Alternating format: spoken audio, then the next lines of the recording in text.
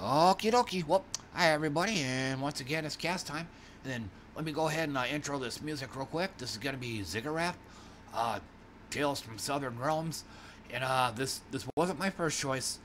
I actually had another album earmarked for this, but I just figured since it was Dungeon Synth, I figured it was probably gonna be free to use anyway. But at the last minute, on a whim, I figured just to play it safe, go ahead and do a copyright check on it, and good thing I did, because it was copyright, so can't use that one.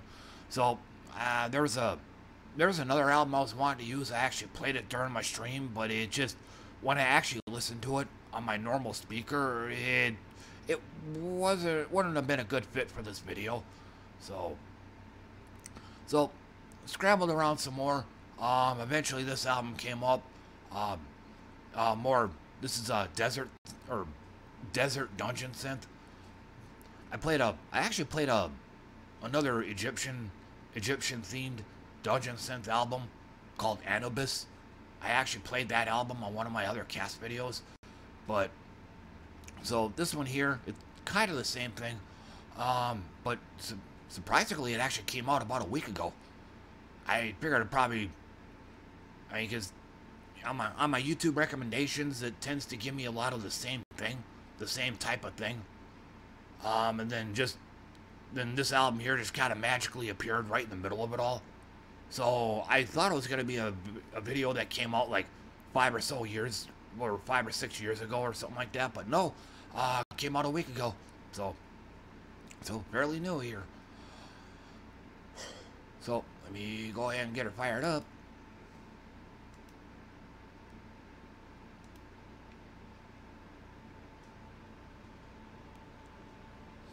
And then, I didn't do much of a sound check on this one here, so I might have to adjust the sound up and down a little bit.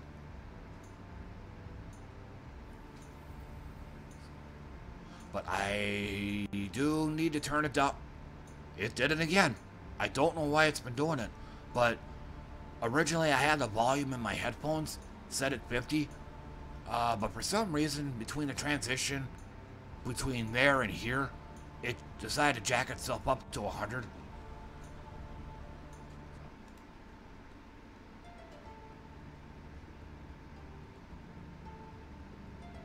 Okay, and I still need to watch out about the 1 minute mark in case YouTube decides to freeze up on me.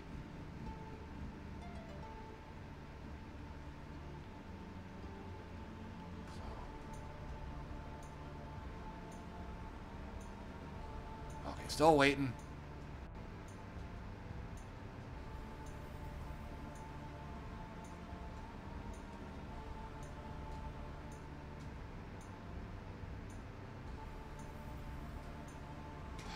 Okay, I got it. There.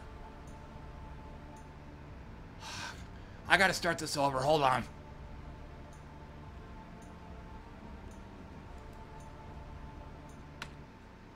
It's not telling me the elapsed time, so yeah, the whole screen's gonna get kind of messy here.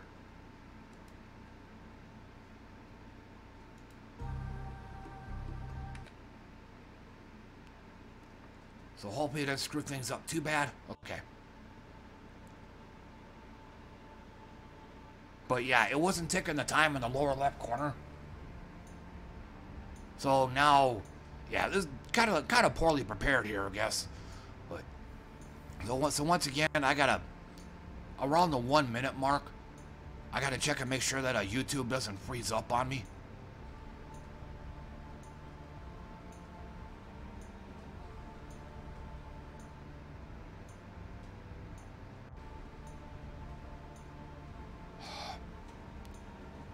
Kind of a bad start to this.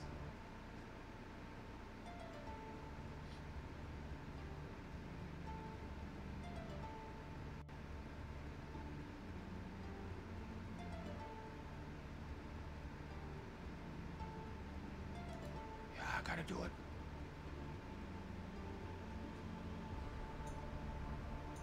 Okay, so far so good. But like I said, YouTube's got a nasty habit of doing this. Like around the 1 minute mark, it'll hang.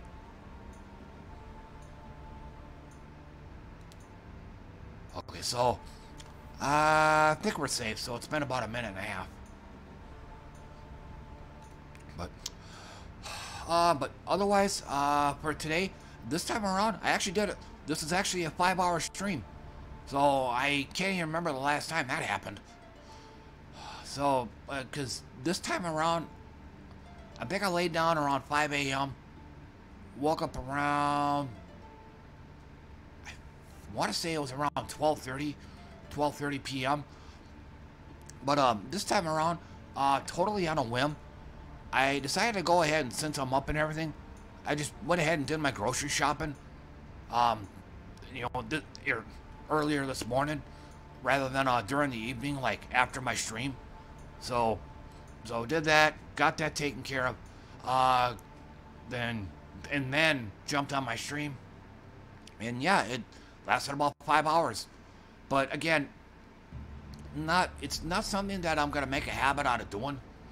I mean, especially for a game like Idle Champs. I mean, not many people are on it, so it's practically a ghost town. So not something I want to sit around 5 hours for. So, but like I said, it's kind of good to blow myself out once in a while. So, but otherwise, but just did my usual, just worked on quest completion, started unlocking new areas and stuff. And then there, some of the sub quest requirements are, or at least with me, too stringent, because I basically have to gut at least half my roster. Only characters with a strength rating of 13 or more can be used, and like at least half my roster has a strength of 12 or less. That pretty much makes that quest undoable for me. So I'm gonna take a drink of some Arizona green tea. Hold on.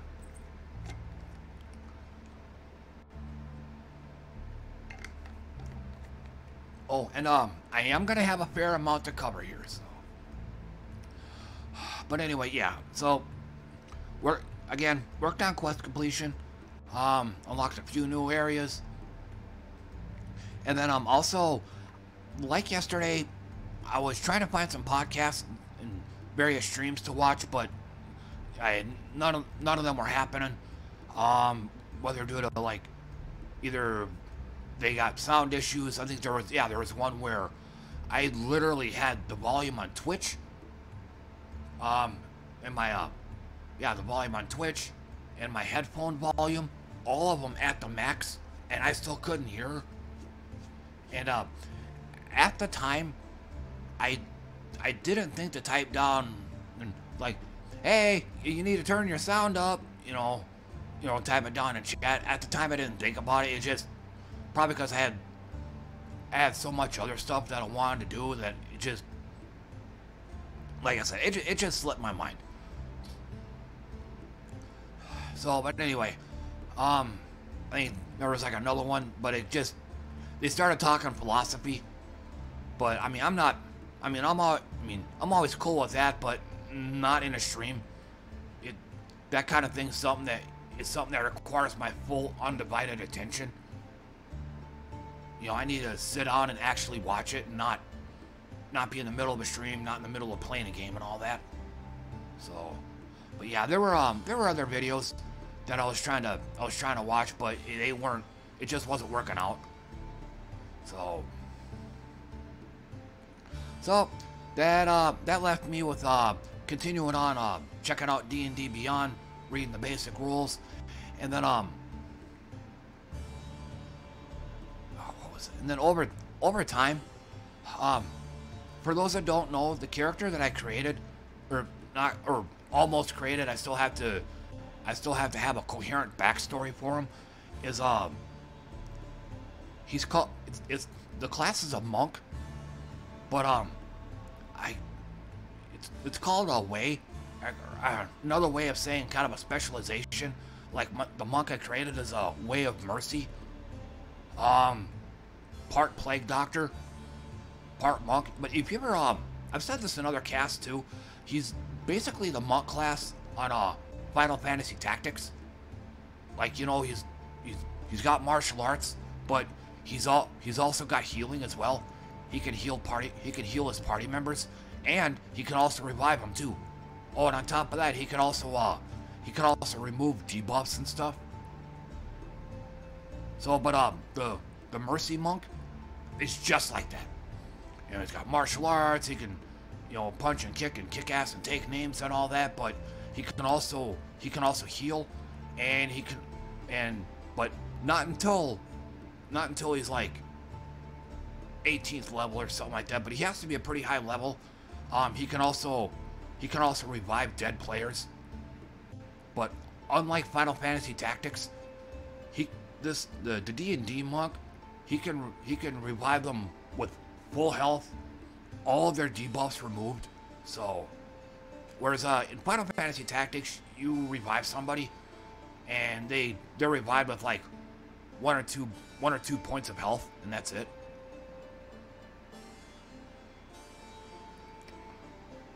So, but it kind of hit me though, thinking about my character some more. This guy should be a fucking paramedic. Like, it just dawned on me. Like,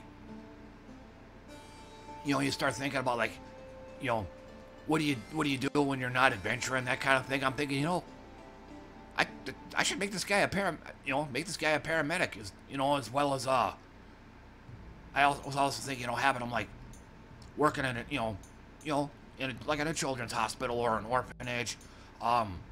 In some of these other D&D videos I was watching, the word are more than just a word, but you know, helping kids in an orphanage. I think some of these characters are talking about. You know, I thought it'd be, so that could be part of his something to do during his downtime. You know, orphanages, kids' hospitals, you know, helping them, healing them, and probably gotta get a little bit dark in here, but if necessary, euthanizing them as well, like if they're terminally ill, and if their family wants to say pull the plug, then yeah. But that's even in the D&D description of the Mercy Monk. Like, if their healing isn't enough to save them, they'll just euthanize them instead. Like, that is in the description. I don't know if that's the exact words, but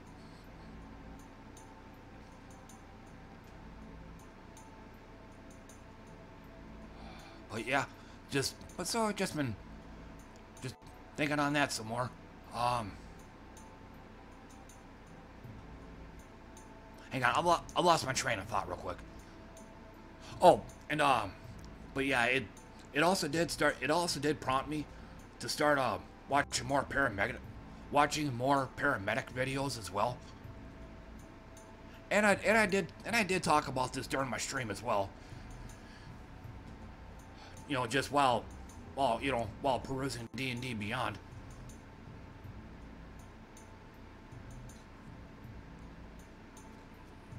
You know, and when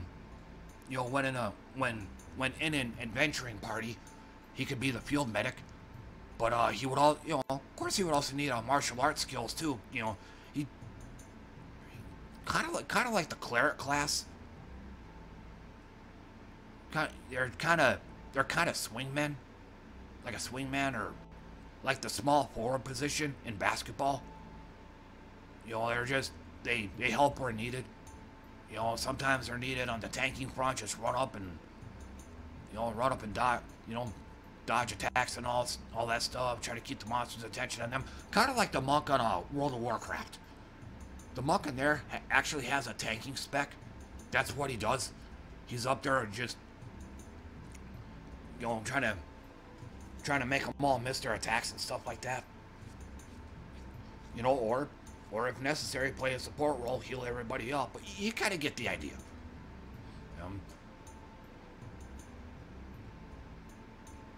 You know, but again, when not adventuring, have him be a paramedic, or you know, have him be the caregiver, or if necessary, be the euthanizer.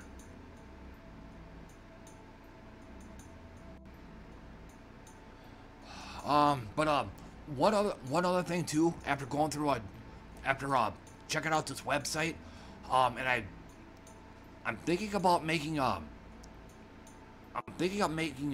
making a video excerpt of this, like a video segment, and then making that and then uploading it to YouTube. But in case I don't, I'll go ahead and kind of explain it here. But one other thing I came across, and I really wish they would have. They actually have a sub-chapter of this devoted to role-playing, like how to role-play your character. Like, none of the other books that I can think of, first edition, second edition, and a little bit of third edition as well, none of those books have this that I can recall. Like, how to actually role-play your character. Because, up until now, they always mention role-playing divorced from the rest of the game.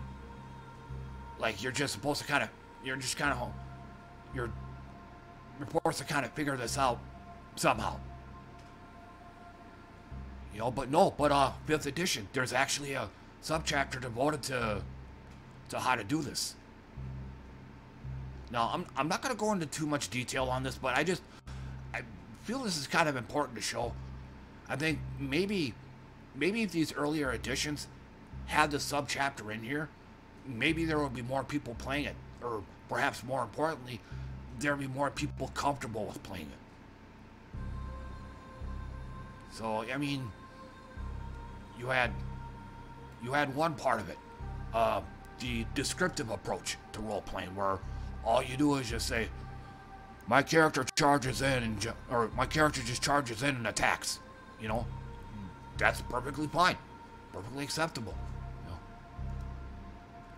My character takes out a crossbow and aims at the nearest orc.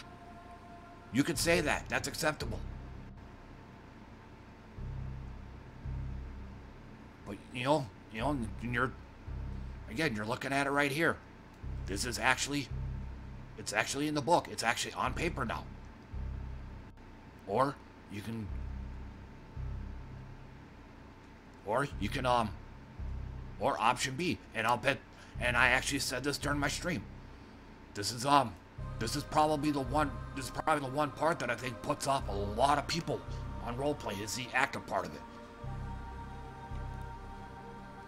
You see, okay, I'm gonna take another drink here. I'm getting hoarse.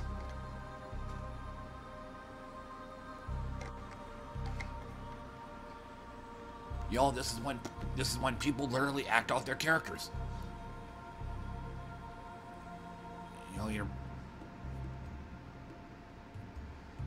And again, I think this is probably the biggest part that a lot of people find very off-putting, because like a lot of people like myself, we can play RPG video games all day and twice on Sunday, no problem. But when you watch people do it on tabletop, and you see the potentially bad acting, and I actually said this during my stream too. You see like a table full of people doing variations of "You're tearing me apart, Lisa," just that movie, The Room, kind of like that. I mean, again, I'm with all you guys on this too. I mean, you're watching this, it's just, oh my god, so cringy. But again, they got this on paper, so in this context here, it's actually, for lack of a better word, acceptable. But like I said too, going back to what I said a few moments ago, this is probably the biggest thing that scares off a lot of players now. Certain way I gotta put this. So I guess what I'm trying to say here, and what I was trying to say in the stream as well, if you don't condone it, at least understand it. And I also said this in some of my other casts too. The truth might be different from the truth might be different on the inside. I mean, because on the surface, you're watching them do this, and again, like all you guys, I'm like, oh god, like take some acting classes or something, you know, or just do the descriptive approach and just, you know, just tell what your character is doing. Because, you know, the way you're doing it now is cringy as fuck. So, but again, if you don't, you know, if you don't condone it, at least understand it. But I think I talk more about this during my stream, which is where I'm thinking about just making a Twitch excerpt, making a stream segment, and just uploading that to YouTube. Because I think I talk more in depth on it.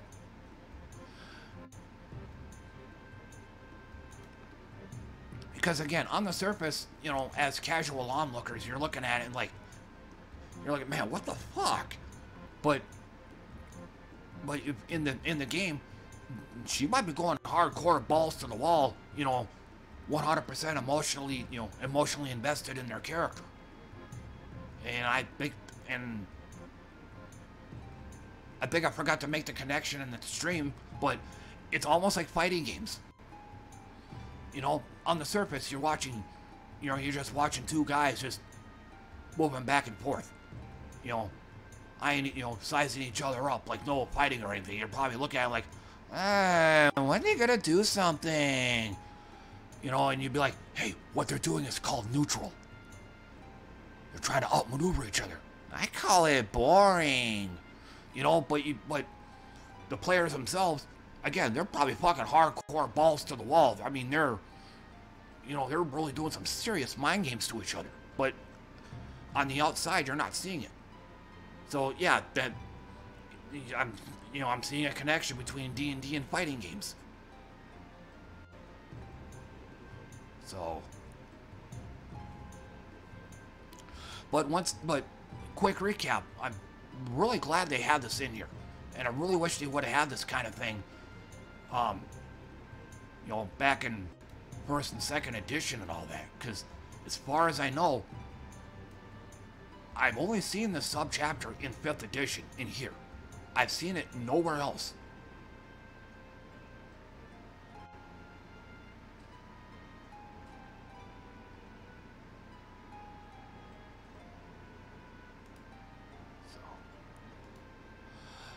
But anyway, but one more thing I need to talk about is, I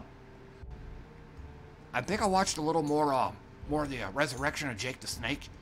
And we're getting to the part where, I totally forgot about this, but legendary wrestler, Razor Ramon, played by, Scott Hall, he's also in this movie. Or I should say, he's also in this documentary, although it totally slipped my mind at the time. And, sorry for the spoilers, but, I think Jake relapses, because at the, where I'm at in the documentary, he's been clean and sober for 2 months. I think he said 60 days, so yeah. 2 months. And now he's gonna relapse. And they're gonna bring Scott Hall in. Like, Diamond Dallas Page, I think they asked him. He didn't go out and do this himself. Like, he got a call from somebody saying, hey, Scott Hall's in really bad shape. He's a total alcoholic, and he weighs 300 pounds or something. I can't remember the exact words, but hey, DDP, can you help this guy? And, and I think, oh God, how did it go? But the three of these guys, Jake the Snake, Razor Ramon, and DDP, yeah, all three of them were in WCW, and they were actually a tag team, so they know each other pretty well. So they called up DDP and they asked him, hey, could you bring in Scott Hall as well? I don't know if they mentioned it or not, but yeah, I think this might have caused Jake the Snake to relapse, because when you're bringing in Scott Hall, but you're also bringing in all the bad habits that he's got. So you're bringing all that into the house as well. So bad influence, and I think that caused Jake the Snake to relapse again. He goes back to drinking and all that. So, but again, I still have yet to watch more of this documentary, but I got a feeling that was the cause of his relapse, bringing in Scott Hall. So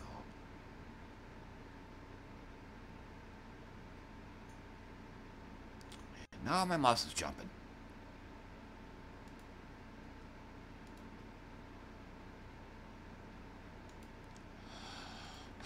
But otherwise, that's gonna do it for me, everybody. Oh, that looks nasty. Red line. Like, in case anyone's curious, or for those that are just now checking out my cast videos, the reason why it looks the way it looks is because my computer is bad to where just alt tabbing now has the potential to crash my computer. Like it causes a forced restart. It reboots my computer. So I have to set it up. I have to set up my cast videos now in such a way to where I don't have to alt tab out of Windows. I can just simply click on them. So yeah, like I said, the look is kind of goofy, but like I said, I have to do it like this because alt tabbing through Windows is now a very risky proposition for me. So yeah, but anyway, that's the cast video. I've said all the things that I wanted to say this morning, so I'll just go ahead and call it good. But thanks for tuning in and listening to me, everybody. I appreciate that. Always do. And I should be able to make another one of these tomorrow. So, but until then, thanks again for coming by, everybody, and I'll see you all next time. Bye now.